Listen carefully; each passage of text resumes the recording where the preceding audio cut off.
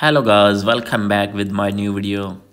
In this video, I'm going to show you how to fix a microphone not working after update.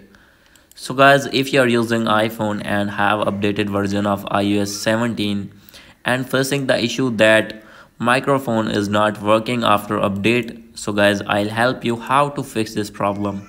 So guys, you can easily fix this problem, so let's start without wasting any time. So guys, simply first of all you need to open your settings, and guys here you need to click on privacy and security. And guys, after this here you need to find microphone, as you can see here. And guys, make sure that microphone is turned on in all the apps that you have added here. So guys, if you have installed many apps, then guys you will find many apps here like this WhatsApp. So guys, simply you need to turn on your microphone from all the apps. And guys, after doing this you need to go back. And guys, after doing this, if still not fix your problem, then guys you need to open your settings again.